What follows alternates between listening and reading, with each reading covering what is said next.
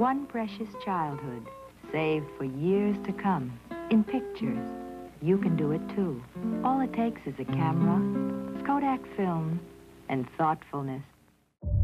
In this video, we tell you about the rise and fall of Kodak. The story of the implosion of one of the workday's most successful companies that had it all and lost its edge.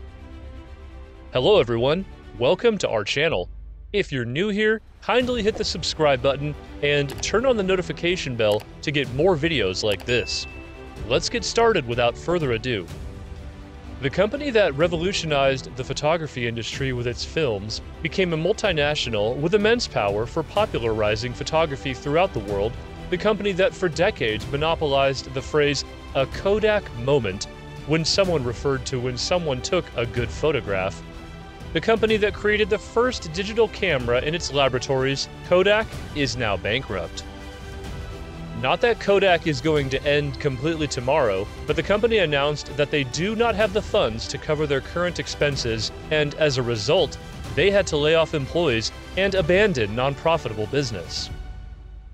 However, it's important to note that Kodak's decline has been ongoing since 2003, with the company closing multiple manufacturing plants and processing labs while also reducing its workforce. Despite Kodak's historical significance in technology, including the creation of the first digital camera prototype, they have been unable to succeed in the digital photography industry. Despite poor management, Kodak's products are still in demand and will continue to be purchased. What happened at Kodak? Kodak was a dominant force in the film and camera market, accounting for 90% of film and 85% of camera sales in America in 1976, and ranking among the top 5 world brands until 1990. However, Kodak's relevance declined with the rise of digital photography as the company continued to heavily invest in traditional film and analog cameras while struggling to adapt to the digital world. Kodak's attempts to enter the digital camera market were lackluster, with only average compact digital cameras that failed to garner support from photography experts. Today, it is difficult to convey the significance of Kodak's role in the industry to those born in the last few decades, as digital storage on chips and hard drives has made traditional film and tape seem outdated. Kodak has a fascinating and diverse history spanning from the introduction of the Kodak #1 camera in 1889 to its declaration of bankruptcy in 2012. The company had significant influence in the production of cattle and silver across the globe, but its accomplishments extend far beyond that. For instance, Kodak played a crucial role in capturing iconic images from the Apollo 11 mission to the Moon, developing photographic sensors for the Mars surface rover, creating optics for the Chandra Space Telescope, and producing cameras used for aerial reconnaissance in World War I. They even invented OLED technology and were the preferred choice for films used in Hollywood feature films. As evidence of their technological prowess, Kodak received 9 Oscars for their contributions to the film industry and was the first to detect the U.S. Army's atomic tests.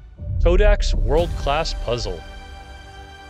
The largest puzzle in the world is from Kodak and has more than 50,000 pieces. In a nod to its photographic past, Kodak makes puzzles that stand out for the high quality of their images and, in some cases, for their size and number of pieces. In this area, one of the most striking puzzles is what we can consider the largest in the world, by the number of pieces more than 50,000 and by size 28.5 feet by 6.25 feet. The beauty of the world in a puzzle. The motif chosen for his self-proclaimed 51,300-piece world's largest puzzle is the most beautiful architecture we can find in the world today. Specifically, 27 wonders of the modern world are made up of 1,900 pieces each. The entire puzzle measures 28.5 feet by 6.25 feet, which in our metric system equals 8.7 meters by 1.9 meters. For obvious reasons, it is essential to have a lot of space at home to be able to mount it properly. For the rest, each of the images that make up the complete puzzle has a size of 39 by 24 inches, equivalent to approximately 1 by 0.6 meters. Among the wonders chosen by Kodak are the Roman Colosseum, the Eiffel Tower, the Great Pyramid of Giza, and the Great Wall of China. You will also find Mount Fuji in Japan, Venice, the Great Australian Barrier Reef or Niagara Falls, as well as historical buildings such as Chichen Itza in Mexico, Machu Picchu in Peru, and other more current ones such as Park Güell in Barcelona. In summary, a compendium of natural elements, historical remains, and modern constructions that exemplify the natural or man-made beauty that populates our planet. Kodak's resurrection. Kodak resurrects as a pharmaceutical and the value of its share skyrockets. Kodak's glory days are behind us. The American company, despite its attempts to become relevant again in the technology industry, has not managed to resume the path of success that it once boasted. Now, in an unexpected move, those from Rochester entered the pharmaceutical sector. And Kodak wanted to resurface the pandemic by producing medicines for the US government. This week, Donald Trump, President of the United States, confirmed that his government reached an agreement with Kodak to start the production of drugs. Let us remember that last March, the North American administration activated the Defense Production Law, which allows them to force companies to manufacture medical supplies to face the coronavirus crisis. It is, of course, an exceptional measure that now involves Kodak. Companies like Ford, General Motors, and GE took it upon themselves to produce fans. The loan to Kodak is $765 million. Donald Trump declared at the White House that with this agreement, his administration is making use of the Defense Production Act to provide a $765 million loan to support the launch of Kodak Pharmaceuticals. The president stressed that this is a historic agreement for the pharmaceutical industry in the United States. It will also be for Kodak, which has completely turned around its objectives overnight. The multi-million-dollar investment also contemplates that advanced manufacturing techniques are used in production to reduce costs and comply with environmental regulations. It also made the key starting materials, which are the building blocks of many drugs. This indicates that Kodak was focused on the production of generic drugs, mainly those that are essential to face the pandemic. Kodak shares soar. Kodak is proud to be a part of strengthening America's self-sufficiency by producing the key pharmaceutical items we need to keep our citizens safe. Trump's announcement has had a significant impact on Kodak's stock. Until that very year, his share was trading at $2.62, and after confirming the loan, the value shot up to $60. The change in the company generated 360 direct and 1,200 indirect jobs. The Japanese. Although Kodak was and is a very litigious company with its patents, it also had to defend itself in expensive lawsuits. Surely the most famous was the lawsuit for patent infringement that Polaroid brought against him in the 1980s. But his great rival was always Fujifilm, Fuji for friends. Kodak tried to counterattack by denouncing the practices to the WTO, which ended up agreeing with Fuji. Kodak had 90% of the photographic film market in the United States, and 85% of the cameras sold were theirs. After a rapid expansion between the 50s and 80s worldwide, Fuji was one of the great challenges for Kodak based on putting increasingly cheaper reels on the market. After years of bullying and marketing bullying by the Japanese, Kodak ended up laying off nearly 20,000 employees in 1999. The 1980s were a pivotal time for Kodak.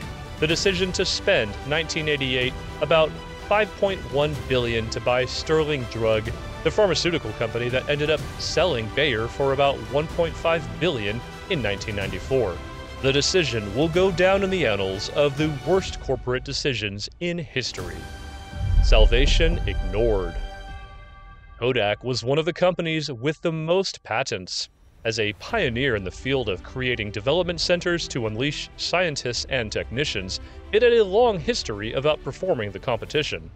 In 1975, Steve Sasson, one of Kodak's engineers, created a machine about the size of an ordinary toaster, capable of storing images electronically on a tape, which could then be viewed on a television, as there were few monitors at that time. They invented digital photography. However, Sasson himself and his superiors did not find it viable and ended up leaving it behind. In this type of large company, it is common to see that most of the hypotheses and prototypes they work on do not end up being part of the final products, but in hindsight, the error was huge. Smartphones. Having a camera in the backpack was fine, but it is much better to have a camera in your pocket that also allows you to surf the internet, play games, communicate with the world, and much more. The smartphone left behind the need not only for film cameras, but for cameras in general. To cope with the rise of digital cameras, Kodak first began to manufacture them by selling them at a price below the cost of production. He tried to take his production of silver halide for the creation of special CDs, but their high price made them a failure in the market. In 2012, Kodak declared bankruptcy, and in 2013 it sold most of its patents to a consortium made up of Apple, Google, Facebook, Samsung, Microsoft, and more for $525 million. Kodak sues Samsung, patent war. But not content with being bankrupt and reducing its production of, well, everything, Kodak still wants to sue Samsung, which is starting to be some kind of sport in the world of technology. If you don't sue Samsung, you're nobody. And it is curious because they all sue one of the few companies that have had very good economic results. But Kodak is suing for infringement of 5 camera-related patents. Among the patents that have allegedly been violated is the possibility of taking photos while the image is previewed on a screen or sending images from an electronic camera to a service provider. Patents are pretty generic right now, and things that are taken for granted in a camera, be it a smartphone or a compact camera. At its peak, Kodak had more than 145,000 employees, of whom about 6,500 remain today. Although 6,500 employees is a lot, the sale of its patents will most likely be Kodak's last major move in the industry.